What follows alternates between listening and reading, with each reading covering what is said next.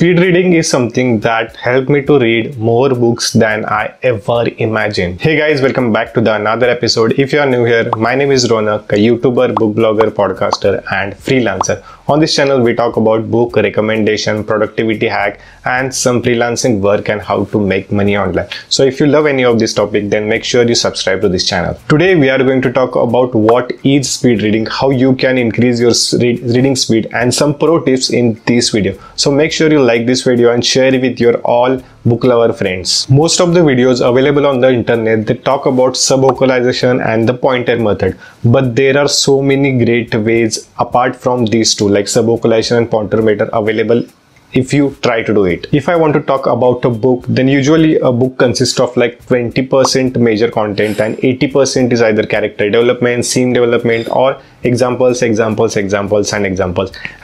that's the reason I believe that speed reading is important, because it's not that every book is my cup of tea. There are some books I just talk about, like I just read 20%, which gives me the 80% of the content. So that's what I think, that speed reading is really important. Before we get started, here is a disclaimer, or I will say a quote: when you read a book very slowly, that's a life-changing book for me. Today, whatever I'm going to say, it's all I learned from the books, podcast, different videos and different techniques. Today, I'm just going to summarize all the techniques or what worked for me in the speed reading. There are majorly three types of reading available. First one is mental reading, second one is auditory reading, and third one is visual reading. The first one is mental reading, like when you sound each and every word in your brain or each and every word in your mind. That's called the mental reading. This is the very slowest kind of reading, and usually like you are seeing this on screen. So this is kind of a mental reading where you sound each and every word in your brain, and usually most of the people use this kind of reading. Second form of reading is auditory reading, when you listen to an audiobook. Auditory reading is as twice fast as mental reading. It is usually around 400 to 450 words per minute, and I really love audiobooks. Most of the people don't prefer audiobooks because they think that you cannot concentrate on the audiobooks, but I do believe that it's really easy. If you are really interested in the book, then you go with the flow. And I already made a video that how audiobooks changed my life. You can check that video here and here. And if you want to don't miss the audiobooks, then there is a link in the description. You will get 90 days free trial on the Audiobile.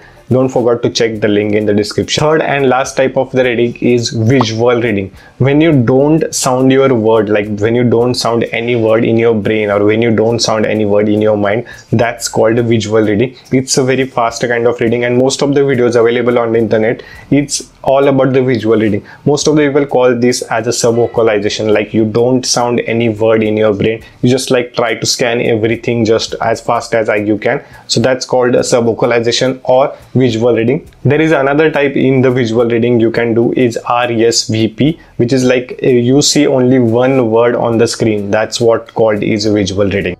Now let's talk about why speed reading is important, because I believe that any book is consist of the 80% of the example, and it's really, there are so many books available in the world, and I wanted to read most of them. I wanted to read each and every book, but it's not possible if I don't apply the speed reading. So that's the only reason I believe that speed reading is really important. Now let's talk about some pro tips that you can apply so you can start with the speed reading. First secret is reading in chunk. Well, the human eye has a called foeva, which is where the vision is very clear. So what you do is when you are reading a book, usually if you concentrate, what we do is usually we concentrate on one single word, and rather than concentrate on one single word, you can concentrate on a 3 to 4 lines at the similar time. Like if you concentrate on the 3 lines at the similar time, then that will be vision very clear. So that's the one thing. Rather than reading one word, try to concentrate on the 3 to 4 sentences at the same time. So that will help you to get more clear vision,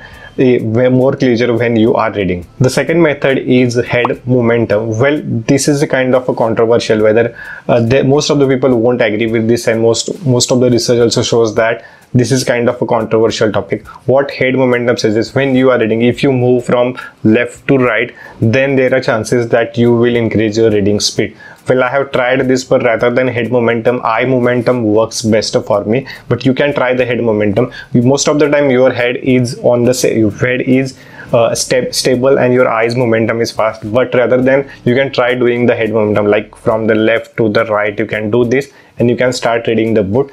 But this is, I'm not much into the head momentum, but you can try. If this work for you, well and good. But the next method, which is eye momentum, will definitely help you. Third method is, or the third secret is eye momentum. This is something I read in the 4-hour work week, which helped me a lot in the speed reading. What happens is, when you are reading on a screen, and what your eye momentum is, you're on the first word. So when you try to concentrate on the first word, then usually this part, like if you are concentrated on the first word, your eye vision, like if you say your eye vision is this much and here is the first word, then this much eye vision will be not reading anything. I mean, there will be no word in this vision. So rather than reading at the start reading at the moment. You have to restrict your eye momentum as slow as possible or as steady as possible, rather than reading at the starting, or rather than keeping the eye momentum at the starting, or rather than keeping eye momentum at the ending. Try to keep your eye momentum as middle as possible. So by this you can cover this much area. So if you are doing a normal reading, then your eye momentum will look like this: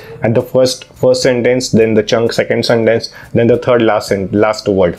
Rather than doing this, try to keep your eyes in the middle as possible, so you can restrict your eye momentum and you can read faster. The next method is read with pointers. I know I use this method when I am reading the paperback book. Usually what happens in paperback book is, the book is called 80% is all about the example, and still I feel that I should not miss anything. I should not miss important example, and that can I cover a story and send it to the newsletter. Every Sunday I send newsletter. So if you are not part of the VIP family, you can join the newsletter. There is a link in the description, or you can check the pinned comment. So what is a pen moment? Or usually it is applicable only when you are reading the paperback. When you read the digital books, then you cannot just use the pointer.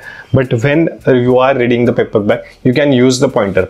The reason is, your eye follows the path. If you have played the snake game in the childhood, then you are concentrated on that snake continuously. Like the eye, my finger is moving, and you can concentrate on that finger, like where his finger is going, just the way your eyes tries to follow the path. So if you try to follow the path, see, the main reason behind this is your eye momentum should be very, very smooth. If you don't have a smooth momentum, then you cannot read fast. So when you just without the finger, when you read, then your eye momentum is like left, right, left, middle, right. So it goes into the blocks, like this block, this block, this block. Now when you do with the finger, like when you try to concentrate on the finger, then the eye momentum is very smoothly. This is something even I learned from the 4-hour work week and the early updates video, which you can definitely try. And pointer methods definitely works if you are reading the paperback book rather than a digital copy. The next and the last step is subvocalization. Everyone knows about the subvocalization. What is subvocalization? You don't have to sound any word in your mind, you just have to scan the words with your eyes. That's what is subvocalization. It takes time to get used to the subvocalization, and it's not everyone can do that, but if you practice it, you can definitely do it. But yes, subvocalization increases your speed, but rather than, you can try different steps also, so that's up to you. Now here are some pro tips for the speed reading, which I think kind of a controversial topic. Some may use it or some may be against it. First one is, try to read only the first sentence. Usually first sentence is try to convey the message, and you can get the idea what is author saying in the first sentence. But if you go into literature, like in the specific literature book, then you may miss the important words also.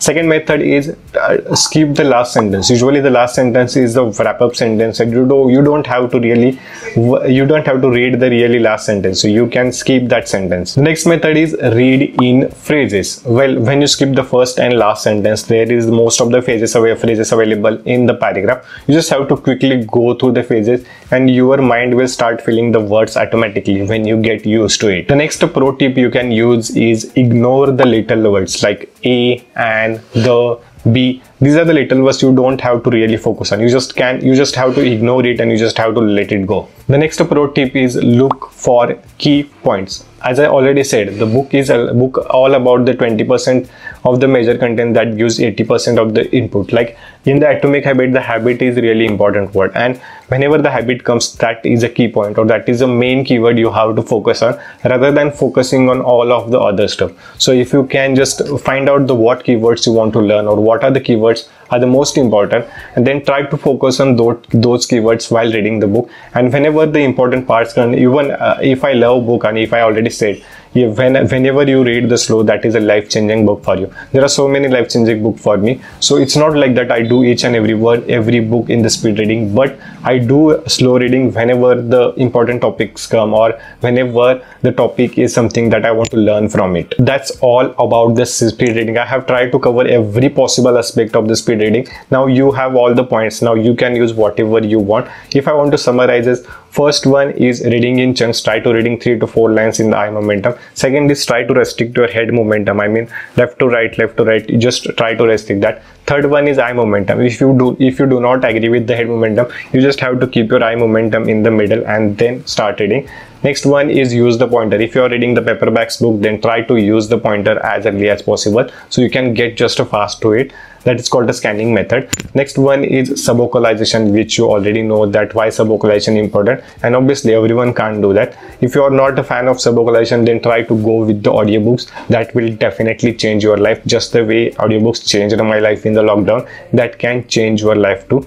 Try to skip the first and last sentence, or try to skip the last sentence and try to read the first sentence. Usually you will get idea about it. Try to read in the phases, then try to skip all the little words like a and the. So this is all about the summarization of the speed reading. I hope you will start implement these techniques, and let me know what do you think about all these techniques, or any new technique if you know in the speed reading, and let me know in the comments. And that's all for the today's video. If you are more interested in the non-fiction books I read, then do check this video, like 10 non-fiction books I read in 2020. That will help you to understand what are the best books I read. And the second video, how to get audiobooks for free. This will help you to understand how you can get audiobooks for free. And that's all for the today's video. See you in the next one.